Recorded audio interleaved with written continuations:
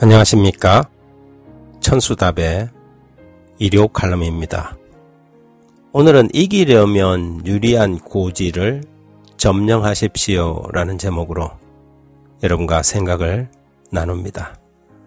전투가 벌어지면 어떤 고지를 누가 점령했느냐가 그 전투의 성패를 가르는 큰 요인이 됩니다. 유리한 고지를 점령하고 나면 전투에서 이길 승산이 훨씬 높아지지요. 그래서 고대의 전쟁에서는 신속히 적군의 진로를 막고 유리한 고지를 점령하는 것을 전투의 기본 상식으로 생각했습니다. 주로 그런 고지란 적군의 움직임을 한눈에 파악할 수 있고 상대적으로 가파른 언덕 쪽에 위치하며 돌아서 뒤통수를 칠 수 없는 지형으로 이루어진 그런 고지를 말합니다. 이런 고지에 딱 자리를 잡고 있으면 아무리 많은 군사를 가진 적군이라도 수많은 희생을 감수하지 않는다면 상대를 무너뜨리기가 쉽지가 않지요.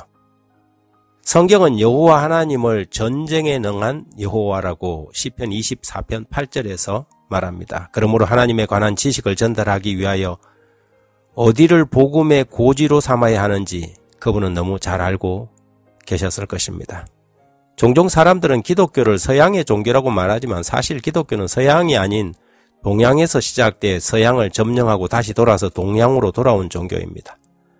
하지만 하나님이 고요한 이 아침의 나라 한반도에서 메시아를 태어나게 하지 않고 저 황량한 벌판과 같은 팔레스타인 땅에 태어나게 하신 것은 다 그만한 이유가 있지요.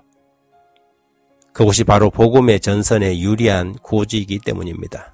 팔레스타인 땅은 지정학적으로 아시아와 아프리카 그리고 유럽으로 건너가는 가교임과 동시에 여러 세계가 만나서 뒤섞이는 현장이기도 합니다. 바로 이곳이 가장 신속하게 전 세계로 복음이 전파될 수 있는 아주 유리한 고지인 셈이지요. 예수님께서는 공생의 기간에 갈릴리 지역의 가버나움을 그분의 선교의 중심지로 삼고 활동하셨습니다. 그래서 마태복음에서는 그곳을 예수님의 본 동네라고 마태복음 9장 1절에서 기록합니다. 다른 많은 곳을 두고 왜 주님은 하필이면 가버나움을 그분의 선교 본부로 삼았을까요? 그 이유도 마찬가지로 그곳이 복음을 전하기에 유리한 고지였기 때문입니다. 가버나움은 다메섹에서 예루살렘과 애굽과 지중해로 나가는 대로에 자리 잡고 있었기 때문입니다. 여러 나라에서 지나가는 사람들과 상인들이 이 성을 통과하기 위하여 가버나움에 머물곤 했지요. 예수님께서는 이곳에서 모든 민족과 모든 계급의 사람을 만나셨습니다. 이런 방법으로 복음이 많은 나라에 전달되었습니다. 150년 전 기록된 선지자와 왕이라는 책에는 이렇게 적혀 있습니다.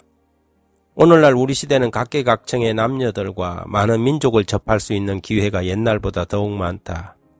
도로는 1000배로 증가하였다. 지극히 높으신 하나님의 사자들은 그리스도처럼 세계 각처에 통행하는 많은 무리와 만날 수 있는 대로변에 자리를 잡아야 한다. 그렇다면 지금은 어떻습니까? 150년 전과는 달리 완전히 달라진 오늘날 우리는 어떤 고지를 점령해야만 할까요? 어떤 고지가 전 세계 사람들에게 다가갈 수 있는 유리한 고지이며 대로라고 할 수 있겠습니까? 두말할 것도 없이 온 세계가 하나로 연결된 인터넷망을 이용한 복음 전파라고 할 것입니다. 더욱이 이제는 통역 및 번역 기능들이 추가되면서 언어의 장벽마저 허물어지는 그런 시대에 우리가 살아가고 있습니다. 굳이 방언의 은사를 받지 않아도 기술혁명이 방언의 은사를 대신하는 시대에 우리는 살고 있는 것이지요. 그렇다면 우리는 무엇을 망설이고 있습니까? 총력 투자를 해서라도 디지털 미디어 선교의 돌파구를 마련해야 하지 않겠습니까? 지금은 다른 부분을 줄이더라도 확연하게 가버나움과 팔레스타인 지역과 같은 유리한 고지를 점유해야 하지 않겠습니까? 만일 우리 주님이라면 어떤 방법을 선택했을까요? 2022년에 주님이 공생애를 시작하셨다면 주님은 분명히 인터넷과 디지털 미디어를 최고의 복음 수단으로 삼았을 것입니다. 한국연합회는 연합회 차원에서 그리고 합회와 교회들은 그들이 처한 형편에서 이 유리한 고지를 섬점하여 전투를 치러야 합니다. 아무리 좋은 상품을 가졌다 하더라도 그것들을 사람이 볼 수 없는 곳에 숨겨두고서야 어떻게 팔 수가 있겠습니까?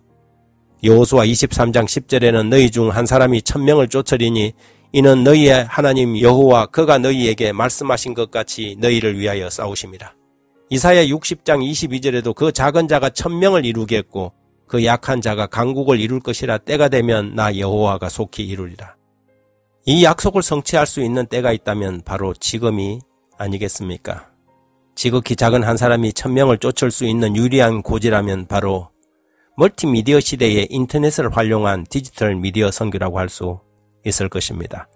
우리는 이 시대의 사람들의 필요에 맞는 최고의 복음 콘텐츠를 제작하여 신속하게 전파해야 합니다. 그리고 모든 성도들은 너도 나도 디지털 선교사가 되어서 마지막 기별이 담긴 복음 콘텐츠들을 퍼날라야 할 것입니다. 이것이 지금 이 시대에 우리가 참가해야 할 주님의 복음 전파 방법입니다.